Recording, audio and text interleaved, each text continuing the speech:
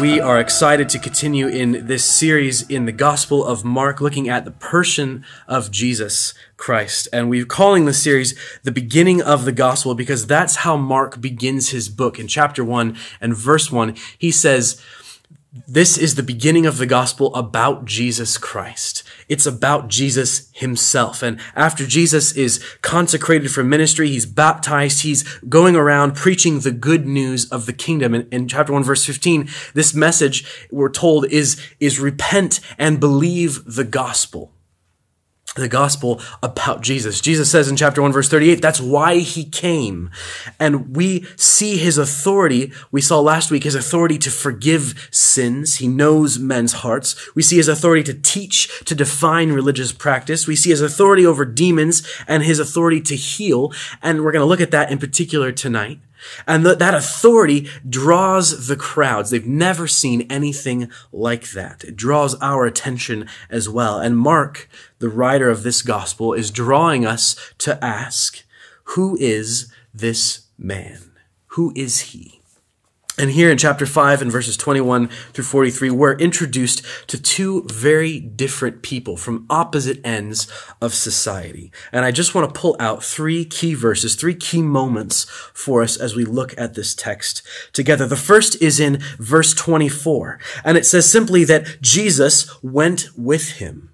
You see, Jesus had just come back from the Decapolis. He's come back across the sea, and he's on the beach, and a giant crowd has gathered around him.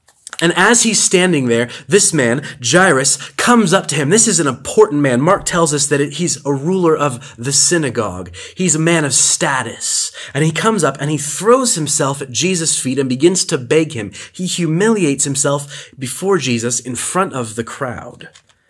And this kind of man would never do that unless he had good reason. And he does, as Mark tells us. He says his little daughter, Luke in his gospel tells us that it's his only daughter, is at the point of death. It's an urgent, it's a life-threatening situation. He has good reason to do that. And he has this wonderful statement of faith. He says, Jesus, come and lay your hands on her so that she may be made well and live.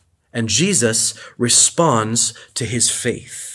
Because Jesus loves to respond to faith. 2 weeks ago, we talked about that faith can be qualified as a living faith. Paul describes Timothy's faith as a sincere or a genuine faith. It's a faith that acts, that comes to Jesus. In this case, it's an undignified faith. It's urgent. The man's daughter is about to die. She's about to die, and his faith is motivated by that desperation that comes from the prospect of losing something important. It's imminent. And so Jesus responds and he goes with him. But he does something surprising on the trip to get to Jairus' house. You see, he stops to respond to the faith of an outcast woman. In verse 34, we see that he stops and he says to her, daughter, your faith has made you well. Go in peace and be healed of your disease. As Jesus leaves the seaside with Jairus, the crowd goes with him. It's thronging around him. It's jostling around him. And Mark introduces us to this woman, a woman who has suffered for 12 years from a discharge of blood. It's long-term illness that's made her an outcast at the bottom of society. It's cut her off from religion and society and family. And she suffered at the hands of many physicians. She's been poked and prodded and examined, and she's thrown away all of her money trying to find a cure, and she's only got worse. And she comes to Jesus. She's heard of him. And she says to herself, if only I touch the hem of the robe. She comes to him with a sincere, a genuine faith that he can do something. Maybe it's tinged with a bit of superstition, but she comes to him honestly. And Jesus stops to respond to her faith it's the quiet desperation of a woman who's lost everything, and she's trying to hide. But Jesus stops. In verse 29, it says that immediately when she touched the hem of his robe, immediately the flow of blood dried up and she felt within herself that she was healed. He responds immediately to her faith by healing her. And then he stops and he calls her out in front of the crowd, not maliciously, but very intentionally. He says, who who touched me? And the disciples are surprised, and we probably would be too, because there's a crowd around him. Everyone's touching him. And for the disciples, maybe there's a little bit of, there's an important man here, a man of influence, whose daughter is urgently sick. She's about to die. We should deal with that. What are you talking about? Who's touched you? They're worried about public image a little bit. But Jesus doesn't play favorites. He always has time for someone with a sincere, a genuine faith. Always has time. Paul says in Romans chapter 3, verse 23, that all have sinned and have fallen short of the glory of God. There is no distinction. And in that respect, faith is a level playing field. Jesus doesn't play favorites. And so he stops and he calls her out in front of the crowd. Again, not maliciously, but very, very intentionally. And she comes out in fear and trembling because she thinks she's been caught out. She thinks she's going to be humiliated and shamed and rebuked in front of the crowd. But that's not what happens. Jesus restores her publicly. He deals not just with her physical illness, but he deals with her shame, her humiliation as well, in front of the crowd so that they know. And he says to her, daughter, it's a term of compassion, of endearment, precious child.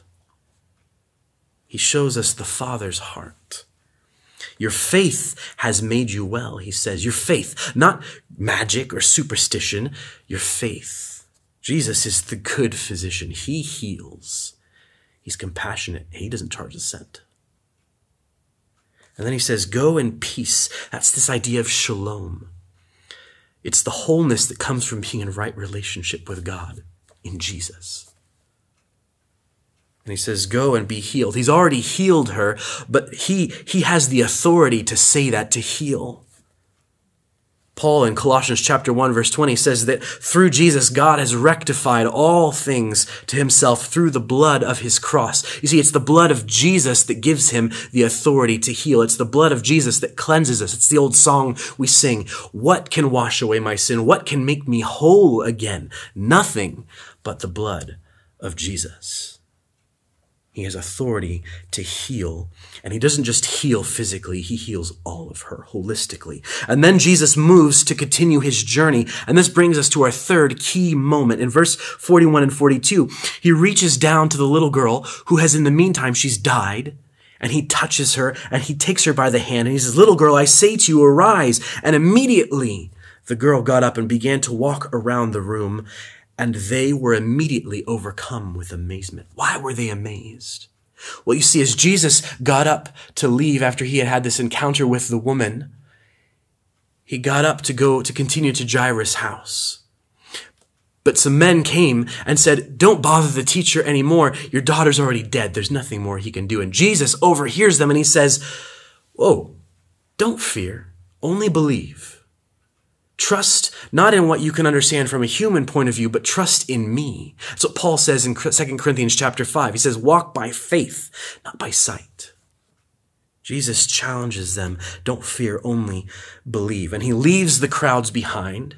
And he arrives at Jairus' house, and there's more crowds. They're paid mourners, but they're not genuine grievers. And he gets rid of them as well because he doesn't want to deal with the crowd. He wants to deal with people who have a genuine, a sincere faith in him. And he's always got time for them. And so he walks in, he takes Peter and James and John and Jairus and his wife, and he goes into the room where the dead child is lying.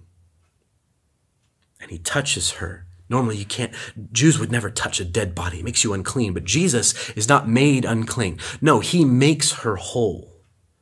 Quite the opposite. He brings life and wholeness and healing. And he says, little girl, can you hear the compassion in his voice? Little girl, little lamb, precious child, arise. And she does. Immediately she arises because raising the dead back to life is only as hard for Jesus as waking a sleeping child. That's what he says. And they're overcome with amazement because Jesus is dealing with their fear, a fear that drives their faith. They know they need to trust him, but they're afraid. And Jesus overcomes our fear with power, his power over death. Paul says in 1 Corinthians chapter 2, verse 5, that our faith must not rest in the wisdom of men, but in the power of God. Jesus deals with the woman's shame by restoring her honor. He deals with Jairus' fear through his power and overcoming death. And then Mark ends the story and he says, Jesus strictly charged them that no one should know about this, and he told them to give her something to eat. Even in the midst of their amazement, Jesus is concerned for her physical well-being in the here and now. Give her something to eat. She's hungry. He thought she was dead, but she's hungry. What does this mean for us today? Can I suggest to you that we need to experience the living Jesus Christ, who by his blood heals us, purifies us, cleanses us, and restores our honor, and who by his resurrection conquers fear and death. I don't know anyone else where we see that kind of ultimate power and authority coupled with that kindness and compassion. He doesn't abuse his power. It's not a wishy-washy compassion. He doesn't play favorites. There's no one else who couples those two things. And Mark draws us to ask, who is this man who can do these things, who can say these things and back them up? Jesus always responds to faith. If you have been tracking along with us and you're investigating the claims of Jesus, you're looking into who Jesus is. Is he who he claims to be? Can I suggest to you, can I encourage you that there's no question more worth answering than this? Who is this man? Can I encourage you to continue on to the end of your investigation to answer that question for yourself?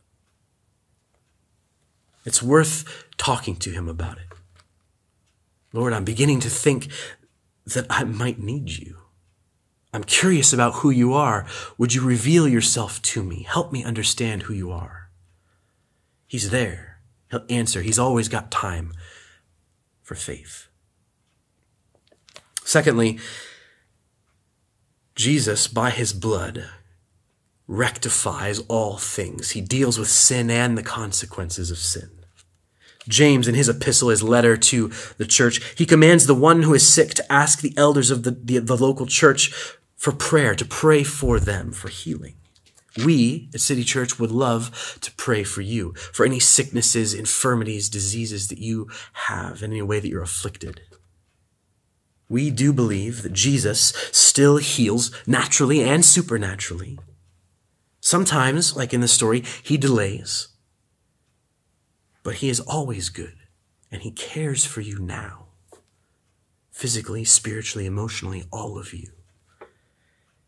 And one day, he will heal. Maybe not this life, maybe the next life, but he will keep that promise to heal you completely. And we don't need to fear death. We just need to trust in him. So, if you would like to be prayed for, send us a private message through Facebook. Or send us an email at prayer@citychurchwolverhampton.com. I just want to end with this verse from Psalm 103, verses 13 and 14. Jesus reveals the Father's compassion to us. The psalmist describes it well. He says, as a father shows compassion to his children, so the Lord shows compassion to those who fear him, for he knows our frame, and he remembers that we are but dust.